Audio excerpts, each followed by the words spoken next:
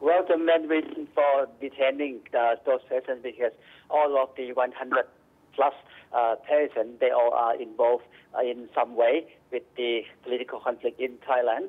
And just to be sure that we do not, treat anyone or any particular person better than the others, we emphasize that we are neutral and our impartiality is, as stated. So we do the same thing to everyone. How long do you intend to hold them for? Not longer than, according to the army source, not longer than a week. The reason that we detain them, just to be clear that even though we use the word detained, of course, but the condition we provided to them is a VIP treatment. We provide all kinds of facility, good food, and a good environment. We just want them to stay away from the tension they have at their home, or we want them to take some time to think over of the situation and become more relaxed. So are you trying to tell us that you are doing this for their own protection? I think we give them some time, but not really the own protection, because security situation in Bangkok or in Thailand, is quite, a lot better now. But we just want to give them some free time to relax, not to be pressured by any particular reason related to the incident. When they say relax, have nothing much to do. Well, I'm sure they'll have plenty to do, because you've taken away their means of communication and taken them away from their lives and their families. But are you also hoping that they may come to some kind of agreement, that there could be a political compromise?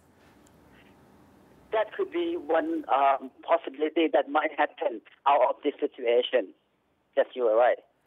Colonel, how long then, if that doesn't happen, does the army intend to rule Thailand for? Just to be more precise again, we are doing this not because of we want to seek, we are seeking for the power. We do, what we have done is for the sake of the country, for the good sake of the Thai people. Yes, but how long do you intend to run the country for? How long will you do this for? We understand that at the international, implication, we want to make it as brief as we can. Talking about the duration, we are not define what the duration, or we cannot tell what duration, how long will it take, but it depends on the situation. Situation and the surrounding factor would be a factor to define the duration. Are you detaining opponents of this coup elsewhere in the country, not just in Bangkok? And do you intend to keep doing that? Because we've seen protests on the streets of Bangkok today, people who are angry that there is not going to be an election and that Thailand now has essentially military rule. We are doing this only with those who consider to be a core leader, or those who have a major influence over the conflict. How do you respond, Colonel, to allegations that the army is not actually neutral, as you told me just a few minutes ago, but actually you are anti-Yingluck Shinawat's party, the Pheu party, and that you were supportive of the coup that actually deposed her brother Thaksin back in 2006? I completely deny that accusation. I take this as the accusation to the army, because what we have done in the country and what we have done to everyone can prove that our impartiality. Well, there was a US... our impartiality. I'm sorry to interrupt you, Colonel, but there was a US diplomatic note that was released on the WikiLeaks website that actually said that General Prayut did support the coup to depose Thaksin. Well, you said that you believe the US statement. I don't know who you want to listen to. I am telling you about the Thai army and the stand of the military as a whole. But you said that you are listening to the statement given by the U.S. Embassy. I don't know. In that case, you can talk to the U.S. personnel from the U.S. Embassy then. OK, Colonel, I also wanted to ask you about the military in Thailand and when you Yes. are going to allow the Thai people to have access to international media and to the news, not just government broadcasts that are brought by the army to the people? Well, it will be gradually released. For example, yesterday we banned all of the TV stations.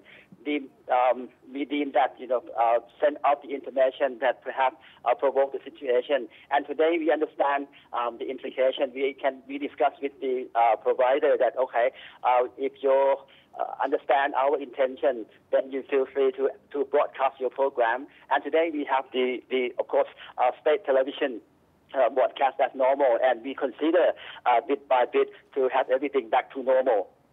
Colonel, we filmed protesters on the streets of Bangkok today. The army was there, but it didn't appear that there were any arrests. What is the situation? Are people allowed to gather on the streets and show their displeasure or their support as to what is happening at the moment? We just want to make it clear that even though the martial law allows us to, provide us with many sectors that we can enforce, but we choose to enforce only the necessary section in the Martial Law Act. We consider what necessary to do, but something or some situation that we believe we can handle, we will deal with it the other way. Colonel, I also wanted to ask you about General Prayut and whether or not he is going to see the King this evening. Is that something that is definitely going to happen, and what will he be telling him? I don't think that I'm in Bangkok until late this evening. This late afternoon, he just had a meeting with the diplomatic community in Thailand, explain about the rationale behind his decision to take control over the administration and in Thailand. Regarding the rumor, I can say, underline again that this is the rumor that General Prayut will go to meet with the King. That is completely, this is a rumor. There is a procedure that he needs to, send a paperwork, a letter by, without going to see the King himself.